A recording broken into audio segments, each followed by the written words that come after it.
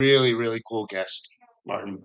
Martin Ball, 5-MeO. 5-MeO was my medicine that really grounded me into this plant medicine path and this experience of who I am and why I'm here. But let me go ahead and introduce Martin and let him tell a little bit about himself and why he's here and what brought him on this path.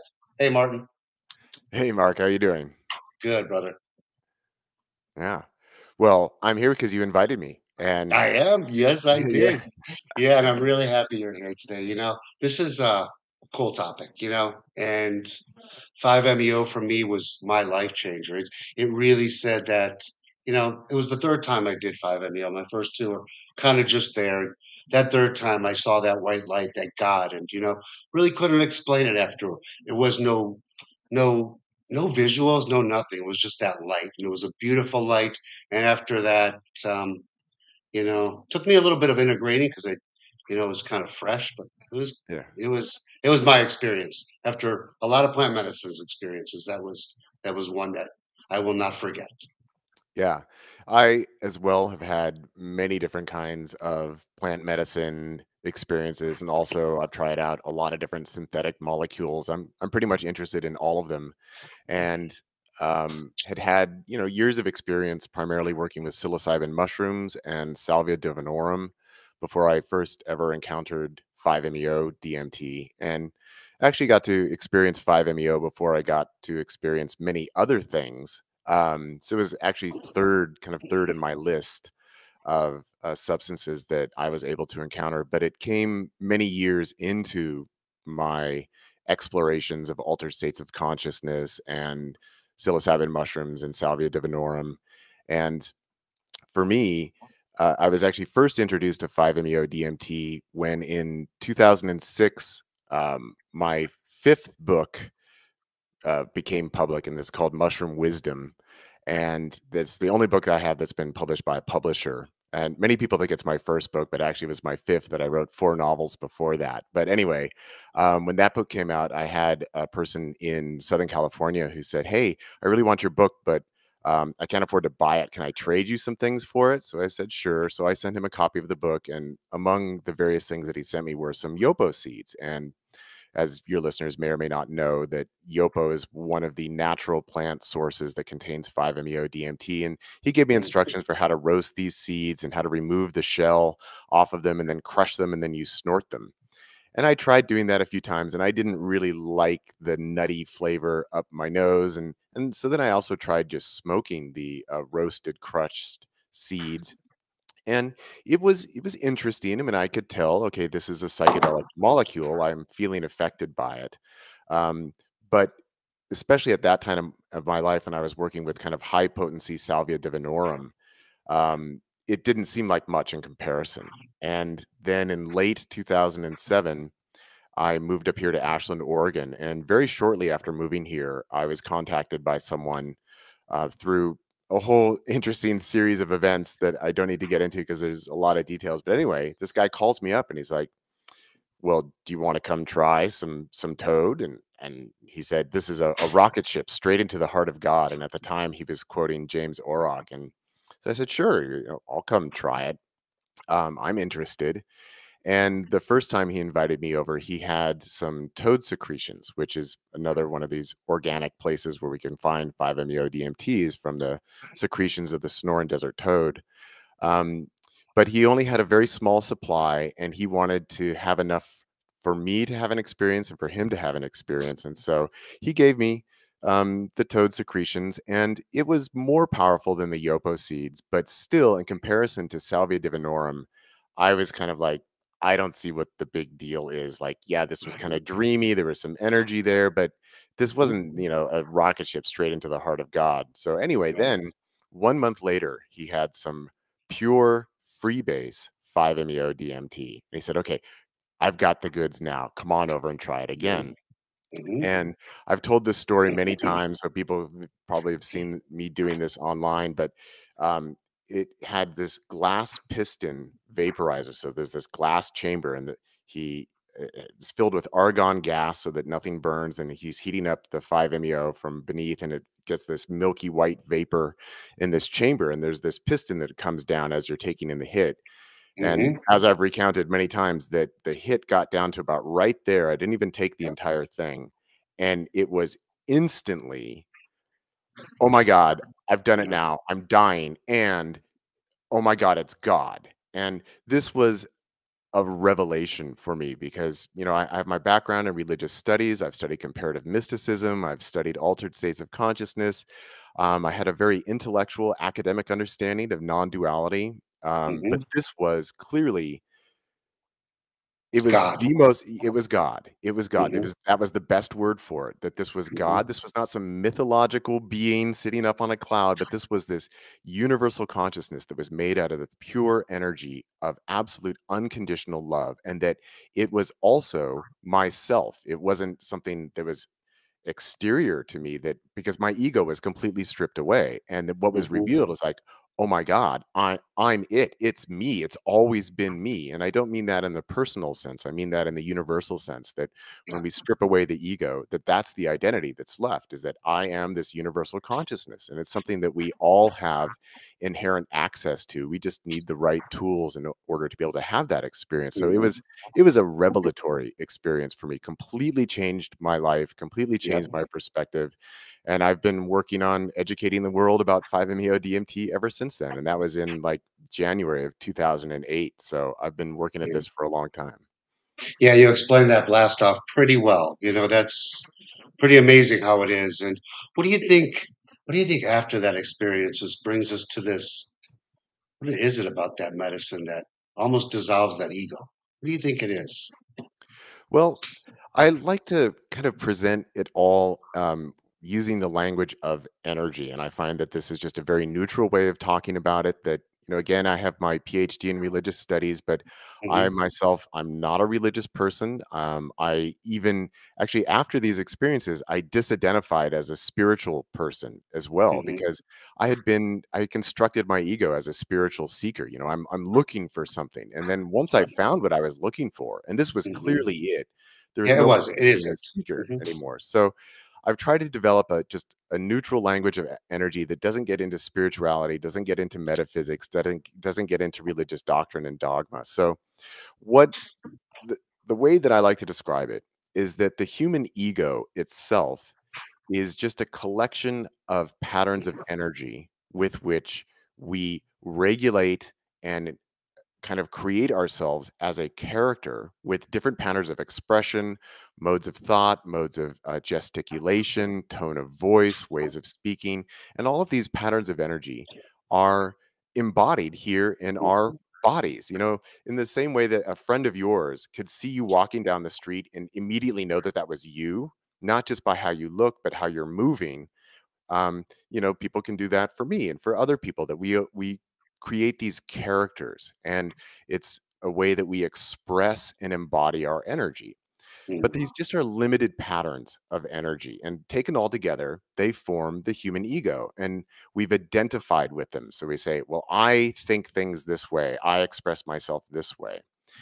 um, and what happens with 5-MeO DMT that doesn't really happen with other entheogenic medicines? So I do like to say that most entheogenic experiences, and I mean the vast majority of them, still reside within the realm of duality. So we take in these psychedelics and they amplify and alter our experience of energy. And so in kind of the modern parlance, we would say that they disrupt the default mode network, which is our regular patterns of neurons firing that create the sense of ego and sense of self. Right. So we get a Mhm. disruption of that, Mhm. but we don't get an overriding of that. So that most psychedelic experiences are still filtered through the ego in some capacity.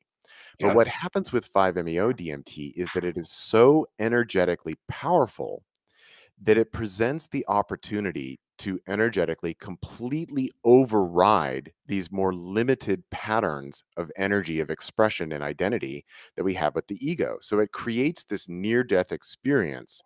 But I think it's quite fascinating that it doesn't force the experience on anyone, meaning that you can go into this and you can feel like, oh my God, I'm dying. And the ego can Mhm, say, oh my God, I'm afraid. I'm going to hold on. And people can hold on and maintain their egoic identity. It doesn't have to override it. But if they choose to release and let go into the experience, then mhm, that personal identity is completely overridden by this infinite expression of energy. And what it wow, reveals is that beyond the limited construct of the ego is this universal consciousness where there is no separation between me and not me, subject and object, self and world. It is all one totality. And so 5-MeO DMT is just a very extremely unique energetic key that unlocks this potential within the human vehicle, within the human body. And it has the potential to override the ego in a way that other psychedelics generally don't. Like, sometimes you talk to people who work a lot with ayahuasca or something like that, or psilocybin mushrooms, and they might say, well, out of my 6-hour experience, I had like a 3-second glimpse of like, there was this unity, and then I fell back down out of it. And that's because the human ego is incredibly resilient. It always wants to rebuild itself. right. And it needs an excuse to really let go and surrender, and that's just what makes 5-MeO so uniquely powerful and significant that nothing really So compares to it. there really isn't, and so many so many studies being done. I have so many questions. I mean, Stanford's doing these huge studies with 5-MeO and Iboga that are just they're life changing for a lot of these veterans. And I mean, the experience that you experience on these medicines, that DMT release, almost like we explain it as a death, I think is so hard. It almost that non-duality, like you explain it, I understand it, but for the real world, they think, well, so we believe you're all just an illusion, but are we? You know, are we? What are we? Yeah, So, well, what is that non-duality in general?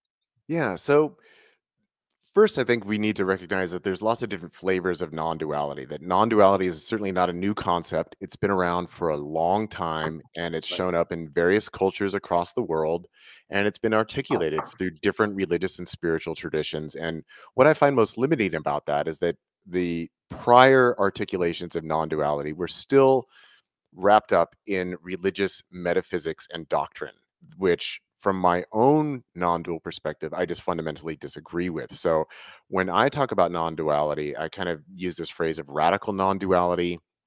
Um, and I don't tie it to any particular tradition, but historically speaking, within Hinduism, there is the Vedantan school of Advaita Vedanta, which means the non-dual Vedantan school. Buddhism also has traditionally kind of been characterized as a non-dual religious or spiritual tradition. But both of them have elements that I would identify as thoroughly dualistic and not really compatible with what I would call radical non duality. So, my formulation of radical non duality is that there is literally only one being and consciousness that exists. There's only one. And that's what I call God. And this being and consciousness is made out of energy. Now, the most fundamental frequency of this energy is unconditional love.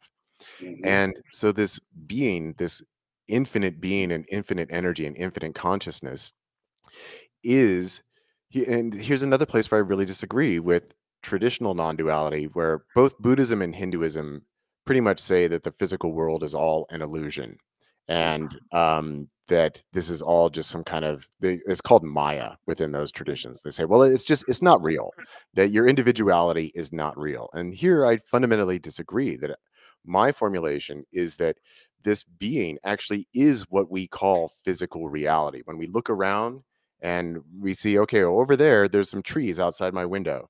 Those Right. trees are this universal consciousness in the form of those trees. So those trees are absolutely real. They exist. They are a coherent energy structure within reality, in the same way that my Mhm. physical body is a coherent and consistent energetic structure within reality. And so I am a vehicle for this one universal consciousness to experience and express itself through. Most of the time that's hidden by the ego because the ego develops and we say, oh, well, I'm Martin and you're Mark and we're different from each other. And we are different Yeah. characters. We Mhm. are in different bodies. But the consciousness that makes me me and makes you you actually is identical at core. And so Mhm. the differences that we perceive is actually just a surface phenomenon.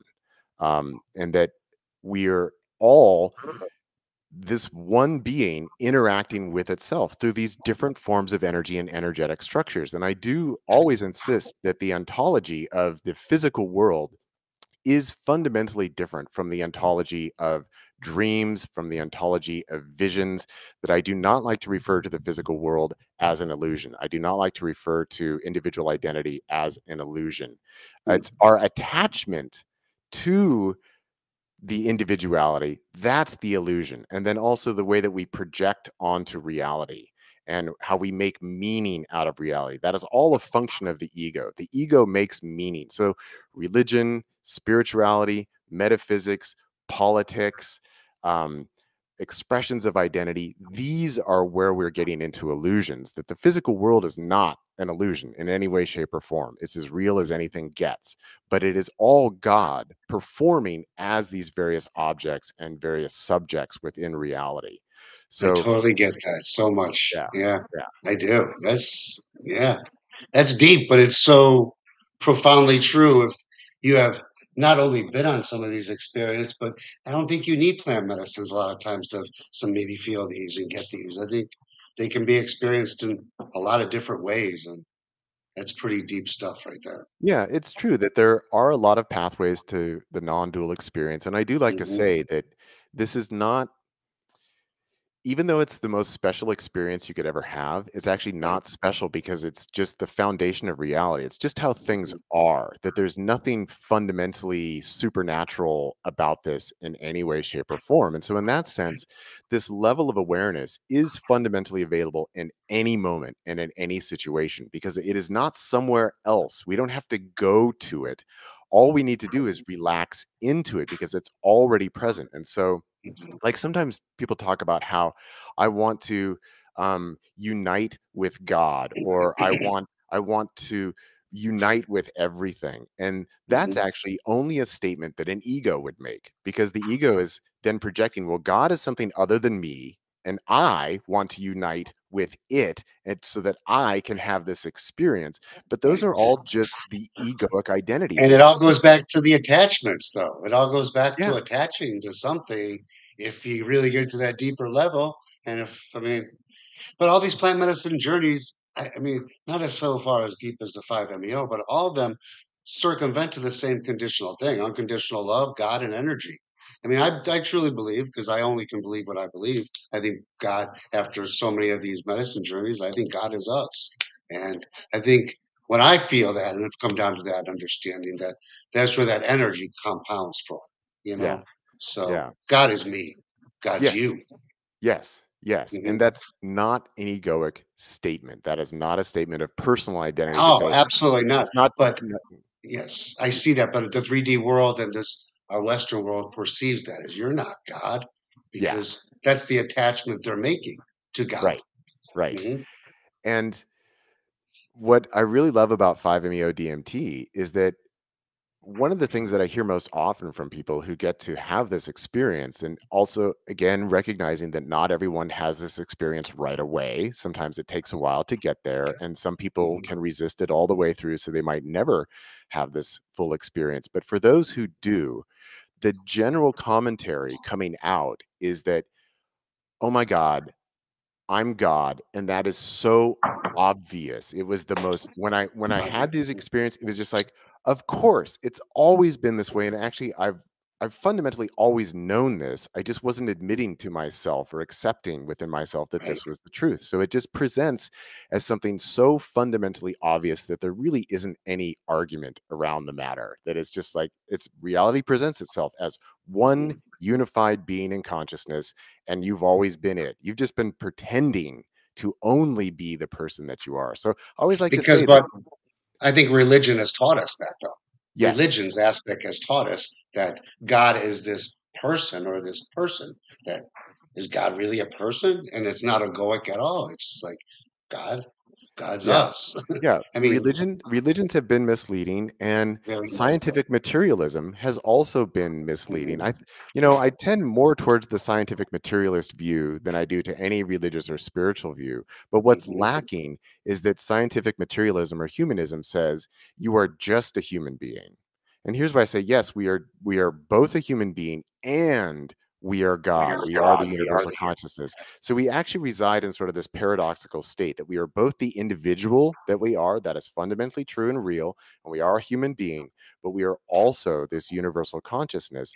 And what I think most psychedelic experiences reveal, because they are residing within the realm of duality, is that via the alteration of consciousness through these molecular tools, we are able to enter into what I like to call the divine imagination.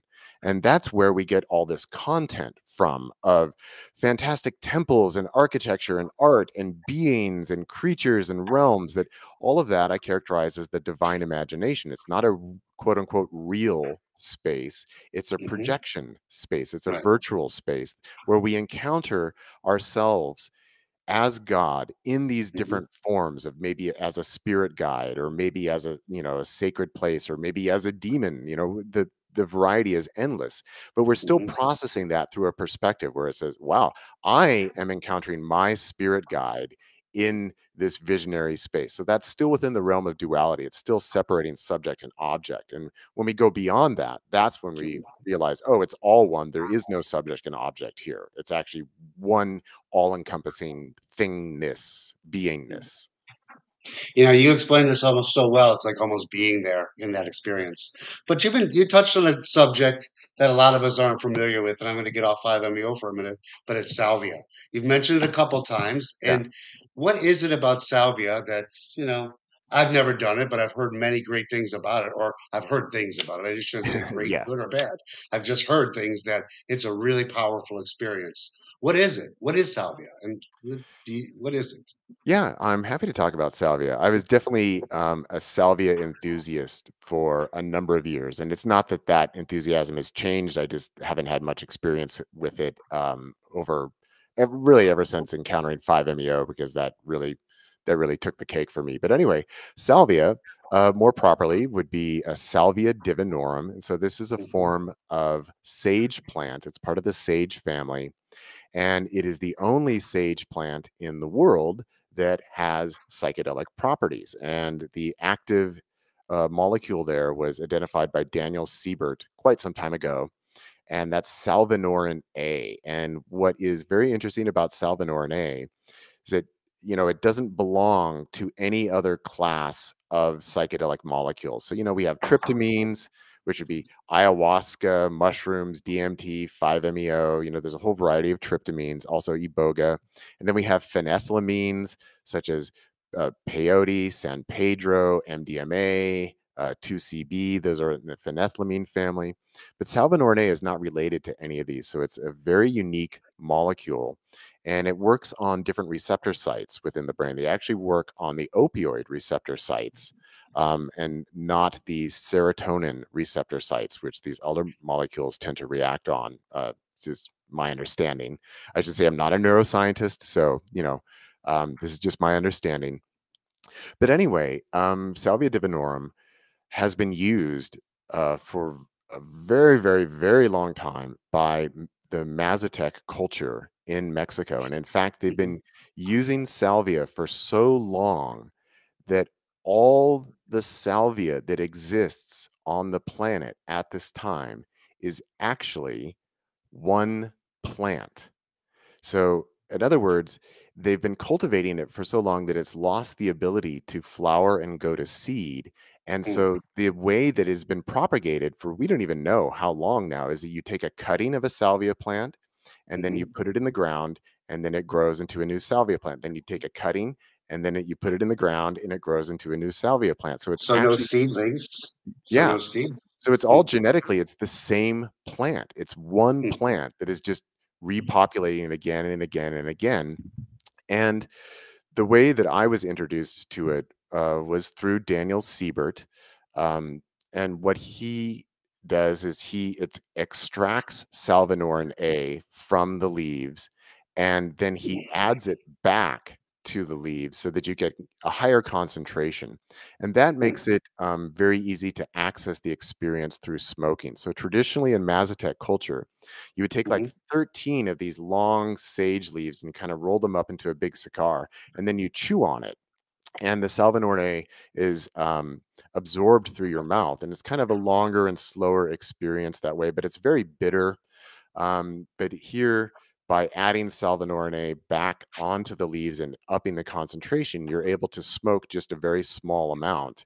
And what I like to say about salvia is when you really have a powerful salvia experience, what happens is reality unzips, and then Mhm. it turns inside out a few times, and then it gets smeared across multiple dimensions simultaneously, and then eventually kind of flips back around, zips back up, and plops you back down where you started.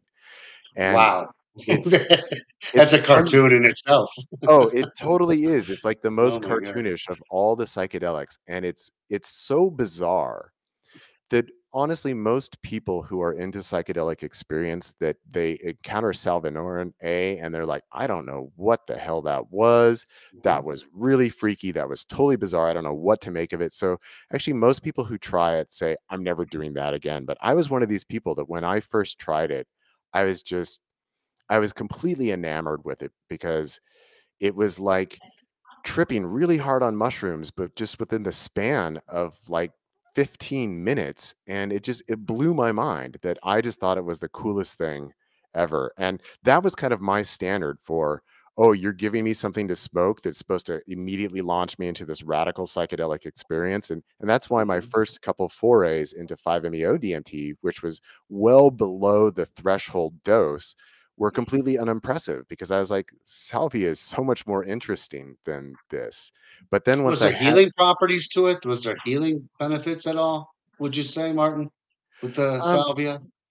it's honestly it's a bit trickier there, because it is Yeah. so strange. It is so Mhm. bizarre that most people kind of come out of it with like, I don't know what to make of that. I don't know Right. what might be healing about that. But what I have identified as really being significant about salvia, and this is my own personal take on it, is that all of these different molecules, all these different psychedelic molecules, they all Mhm. alter and amplify our energy in different unique ways. So each psychedelic molecule has its own kind of energetic spectrum and signature. And salvia divinorum is fundamentally unique. So, for example, 5-MeO DMT vibrates at a super fast rate. It's a very, very high vibration, very super fine. In contrast, Salvia divinorum is like this, it's this really slow wave. It's not super fast. So it's actually on the other end of the spectrum from 5-MeO DMT. And Mm. what I like to say is the value of that is that we fundamentally are beings of energy. Sometimes people have sort of this outdated Star Trek notion that a being of pure energy is just going to be this amorphous blob floating around in space. But that's Yeah. not what a being of energy is. We are Mhm. beings of energy. And so anything that gives us access to a unique presentation and experience of our own energy is valuable in and of itself. And so salvia serves that role, that it gets us the opposite end of the spectrum from 5-MeO DMT with this very different energetic presentation. And what happened with me with salvia is that it really served as a vehicle for kind of tuning into different kinds of vibrations. And Mm. actually, through my salvia experiences, that I would say it, but I do mean me, it taught me how to throat and overtone sing. And, it was just, I would feel these energies inside me, and they just had to come out. And so it was a way of teaching me how to express myself energetically that was not tied to the egoic structures of language, that allowed me to experience and feel myself in a very different way. And that actually laid the foundation for a lot of things that then developed later with my experiences with 5-MeO DMT.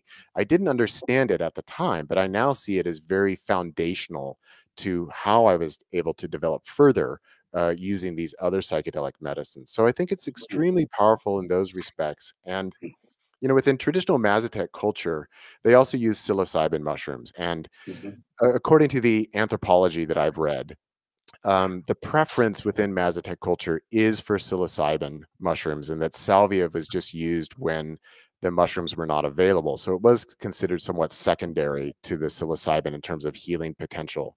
But it's an extremely powerful, powerful experience. And sometimes I kind of joke around and I do say, well, any self-respecting medicine person really should give themselves the opportunity to experience salvia because it's so fundamentally different. It's just unlike any other psychedelic. You're not going to find a comparison to anything else. Well, great. That's a great explanation on that. And music. We're talking about energies a lot. You have a Yeah. great playlist on music I listened to the other day. It was really, really, really entertaining for my mind. So, do you think music portrays a lot in these journeys? And I think for me, it brings out sometimes some entities, I guess, if I can say. Music will really have a desire to do that. And, you know, music and these entities, and when you see these entities, we all experience these on some of these journeys, especially on these DMT journeys. What do you think that is? What do you think that entity vision, that something else that's there, actually there, and our brain has never seen that before, but we've seen that. So, what is that? Yeah. So entities can only appear if the ego is present. If the ego is not present, there will be no entities. So, what I Wow, always like to really? say is that the Is that on ego, every medicine journey, or that is that just in general? well, that's more of a general statement. Hmm. It's not a determination. It's not to say if you are it, perceiving through your ego that you will see entities. Is just saying that if you are experiencing entities, you are by definition experiencing this phenomenon through the construct of your ego. So that entity appearances are always related to some form of egoic identity. Because look, if we say, I saw that, that's an egoic statement. Can I That say so? Can I? Let me interrupt there, though. That's very interesting you say that because that makes a lot of sense. But why explaining that are very hard, some of these psychedelic journeys, but explaining these journeys, those entities look very similar to a lot of people, and they're even drawn in that similar fashion. Yeah, well, this is where, I use this explanatory model of the divine imagination, that there Mhm, are constructs within the divine imagination, and we are all sharing. I mean, we have to remember again, we are all one consciousness. So, in theory, there is nothing that is actually completely private within anyone's experience of consciousness. So that you know, I don't really like to use these terms, but we can maybe use the term like Carl Jung and the collective unconscious and these theories of archetypes, that there are aspects of consciousness that we can all tap into, but it's the divine imagination. So it's not personalized. But when we experience these things, we're always experiencing it through some form of personalized identity. So some form of egoic construct. So I like to say that the ego doesn't just construct your sense of self. It's always also simultaneously you're constructing your sense of what is not you, what is exterior to you. So the ego actually resides on the surface in the sense that it creates the depth of me on this side and it creates the depth of not me on this side. So it's creating self and world simultaneously. It's a seamless experience. So I'll give you an example. Back when I used to facilitate 5-MeO DMT experiences for people, I would have my clients positioned right in front of me, and often they would sit up, and you can actually see on their face that they're trying to understand who and what they are, and they're looking at me, and then there's different expressions that would come on their face, and I could say, okay, they're trying to relate to me. And they would tell me later, well, I was looking at you, but you weren't you. You were like this weird alien insect person. Or I was looking at you, but you were my mother. Or I was looking at you, but you were me. And that's literally what I mean by projection, that the ego is trying to project, who is this? What is this? mhm. So when we kind of loosen the bounds of the egoic construct and we disrupt the default mode network and we go into these visionary spaces of the divine imagination, there's still aspects of the ego that's asking, what's that? Who is that? Where am I? And so people see these entities and beings. But I always challenge people. I always say, look, if you think that this entity actually exists, go ahead and ask it, who are you? And the answer is always the same. If people actually ask the question of any of these entities, the answer is always, I am you, across the board. That's what Wow, these that's deep. entities answer because that's the Truth, truth. They are truth. just forms of ourselves that we're interacting with that we haven't recognized as ourselves. So I do like to refer to the divine imagination as something of an interactive projected mirror. So everything we're seeing is actually a mirror reflection of ourselves. But if we don't recognize ourselves and we say, oh, whoa, what's that? Who is that? And then these entities form, and some of them can be light, some of them can be dark, some of them can be playful, some of them can be absurd, some of them can just be bizarre and trippy and just completely alien, but they're all the self trying to make sense of who am I, what am I experiencing now. And that's where there's always the potential to go beyond that into the non-dual experience, and then this sense of beings and entities completely dissolves and you go into, oh yeah, it's me. Obviously, it's all of it's me. It's Yeah, always been yeah, me. yeah. This is just me. And then you fall back So, down out of that, and then you're mm, interacting with entities again. But what I do mm, like to say about these entities is that they only exist in the moment that they are perceived and experienced. Whereas with you and I, we have physical bodies. When you and I walk away from this interview, you are not going to disappear and I am not going to disappear because we have yeah. physical bodies that have coherent and consistent energetic structures that exist in space and time. These visionary entities do not have that. They only exist in the moment of their being perceived and experienced. So they're a temporary projection within divine consciousness with which we are perceiving through some form of egoic structure within ourselves, even if it's an altered egoic structure, even if it's, I don't know who I am, but I'm out in the universe and look, there's aliens and look, there's a space station. I still don't know who I am. So it doesn't have to be the personalized egoic identity, but it's still an individual perspective which is viewing this and saying there's something separate between myself and what I'm perceiving. There's still a subject object divide that's taking place here. Therefore, I'm perceiving this. But and another one that I like to, okay, so I'll briefly tell you this story of I was on a whole variety of things. I think I was on MDMA with some 4-ACO, DMT, and some MXE. This is one of my cocktails, and I see myself in this vast hall. It's just this enormous architectural structure, and it's all made out of pure crystalline rainbow light. And along this hall, there are these alcoves, and in each alcove, there is kind of like a suit of armor, but it's all made out of crystals and it's made out of this rainbow light. And in my experience, in my perspective, I'm walking through the hall and I'm going to each one of these suits of armor. And each one is different and unique and just incredibly detailed. And the face is down. And then as I stand in front of it, the face looks up and looks right at me and says, it's me. And then it smiled and then the head goes back down. And so I went to each one in the hall and each one said, it's me, it's me. And then the whole hall started to break down at the molecular level where each atom is like breaking apart. And as they're breaking apart, they're all screaming, it's me, it's me. And then it all just broke into this echoing, it's me, it's me. And then it's like, of course, it's all me. That's all that there is. The only thing you ever encounter is yourself. That's Mm. it. So cool. I mean, you can bring people, if you've been doing the medicine, you can bring people into the medicine just how you talk, you know. It's really cool how you can do this. Um, everything's all this whole psychedelic movement, revolution, however you want to see it, is really, really moving along. Where do you see it all going, especially with psilocybin, 5-MeO, and all these phenomenal, fascinating medicines that really we feel are here to heal your mental health? Where do you Yeah. see all these going? Well, I think that we are kind of past the breaking point with where we are right now.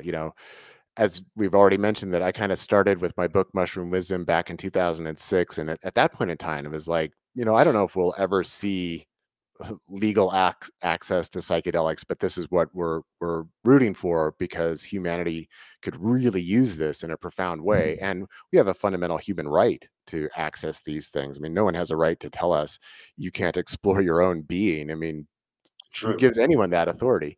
Um, Hmm. and things have just really escalated to the point where now, just last week, Australia, the entire country legalized psilocybin and MDMA assisted therapy within the Is country. that out of nowhere? Is that out of nowhere for a country that was like, "Are you kidding me?" Yeah, Strapped up in COVID with mask and everything, and here they go and say, "Okay, psychedelics are the new thing." yeah, it completely surprised everyone. But see, Me too.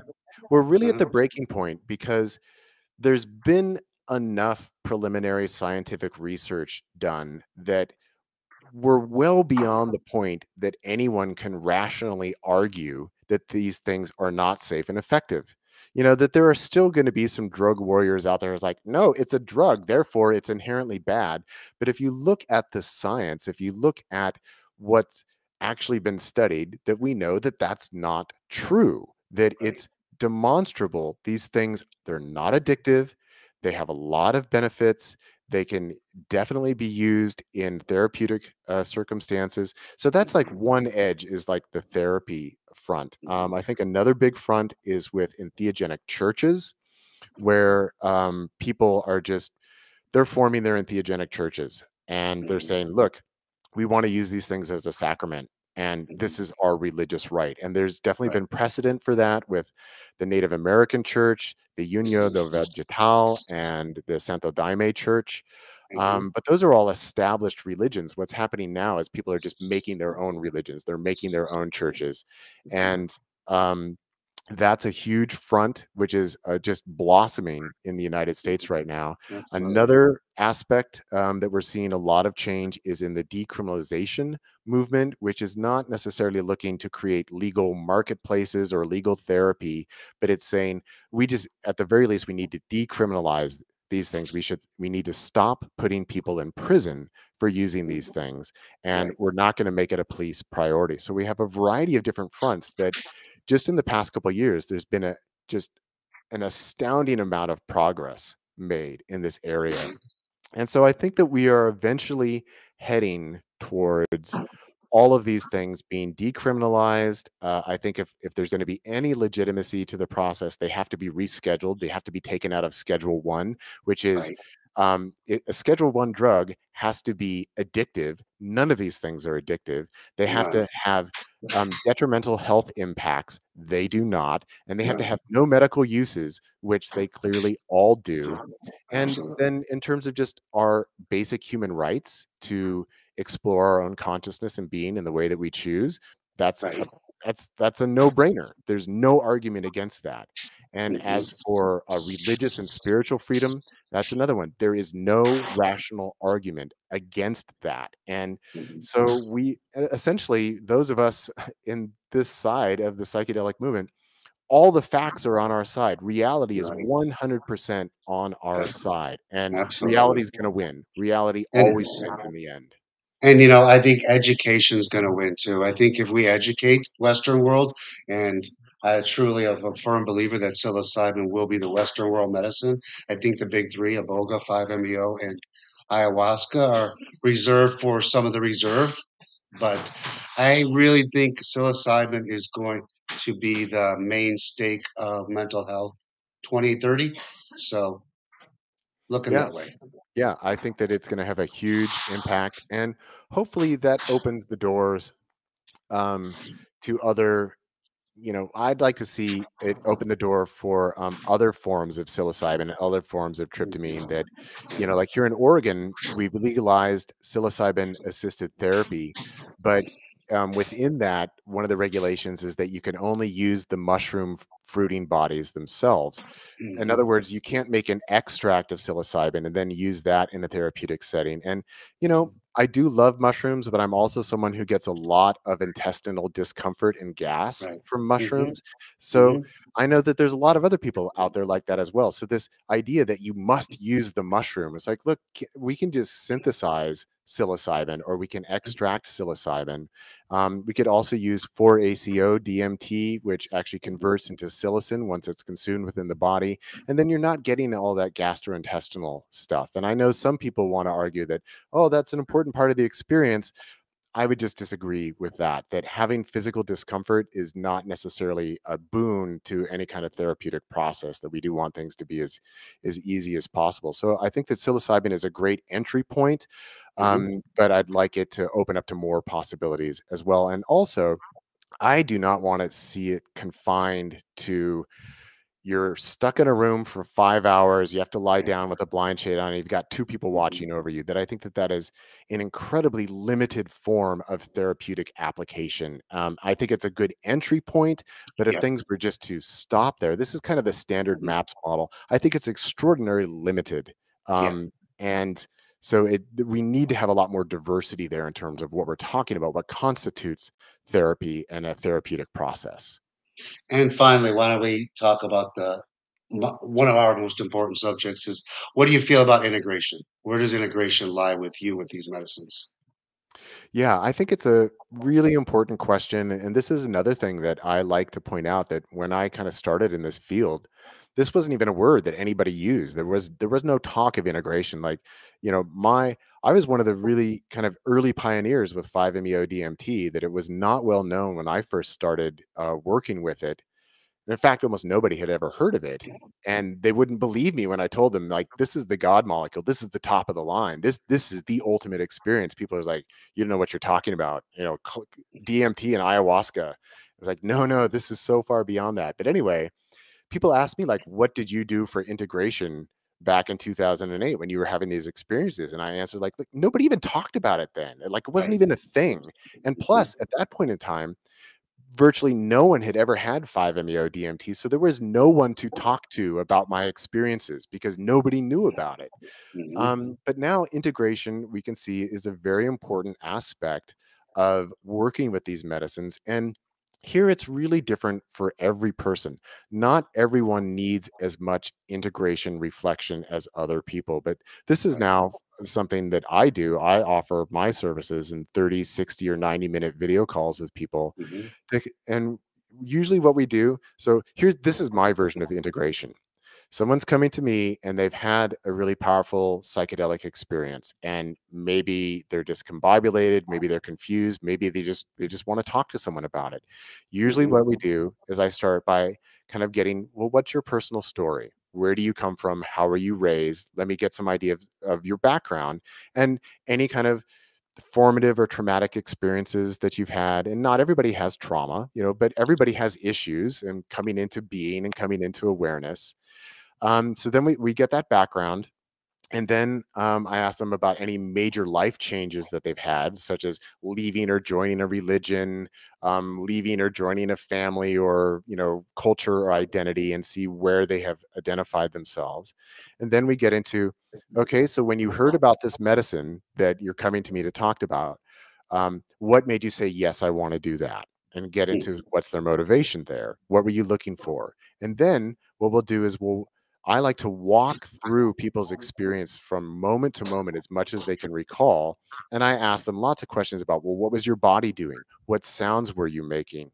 Um, where were you looking? Even things like that, it become very important. And then that gives me a nice, well-rounded picture of who this person is, what kind of energetic patterns they're bringing into the medicine experience. And then we see, Mhm. what were the challenges, what arose for you, where were the breakthroughs, and kind of give them an energetic diagnostic of, like, okay, so this is what we can understand is going on with you now. This is why you're getting these after effects, that these processes have now been initiated. So these are things that you're now working on, and really Right. providing a contextual perspective through this energetic lens. For me, that's what integration is. And also looking for, Mhm. calling people out. Like, say, okay, so that was a projection. Okay, that was an attachment. You see, you were just bullshitting yourself on Mhm. that one. Yep. And Mhm. helping people arrive at a place of clarity so that they can have a rational personal understanding of what Like they're an experiencing. awareness, just an Yeah, awareness of yourself. Yeah.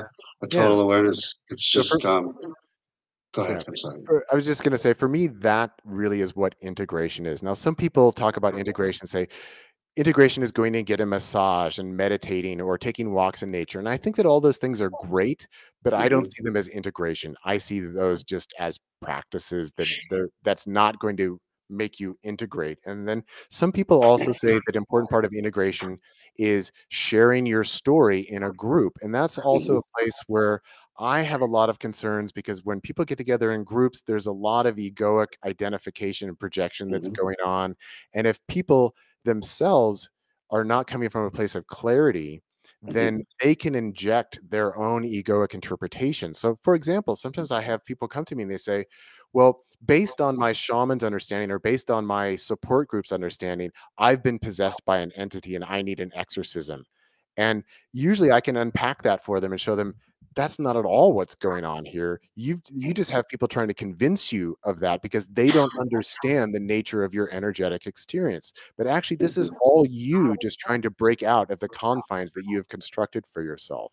mhm. So I do think it's important about who you are sharing your experiences with and whose interpretations you're relying upon. So I think it's an area that needs a lot more discussion and a lot more unpacking.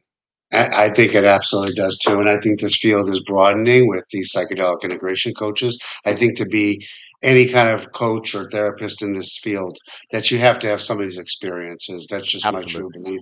And Absolutely. I see the future of these medicines. Maybe the Mark Zuckerberg metaverse, kind of like where you're at. Put these glasses on, bring people back to that visual state or where they were at, and maybe go through that therapy then, or go through that working through that framework then. But I can see that as a very future of this medicine, maybe bringing people back to that state of consciousness where you were at under that medicine with this new technology. That's just my vision. Maybe I'm right, maybe I'm wrong, but it'd be really cool to see that work.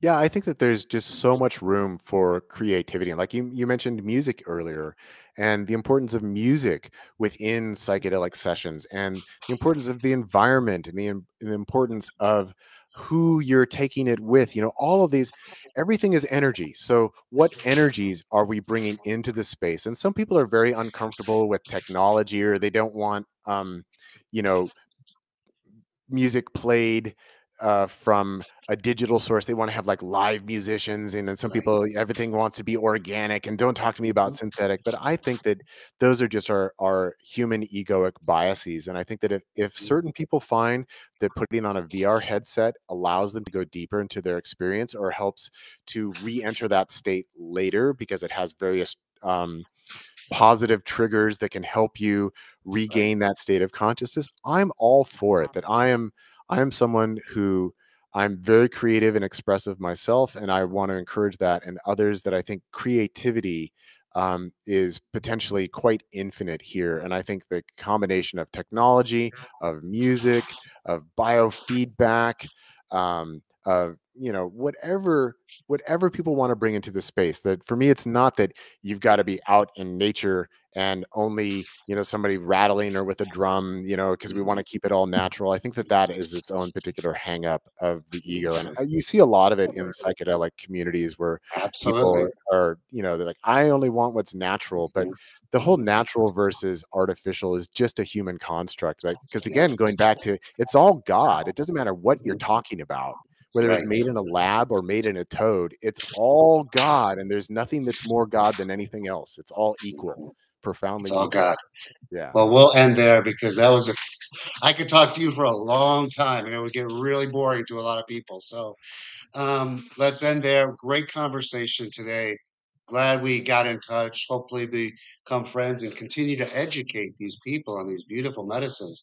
And I just want to reach out and sell to some of our sponsors, Solvine, great Aya product that they have, and Mama Dose, our daily dose of Mother Earth. Great having you today, Martin. We'll be in touch again. All Great right. conversation. Thanks so much for having me. Really appreciate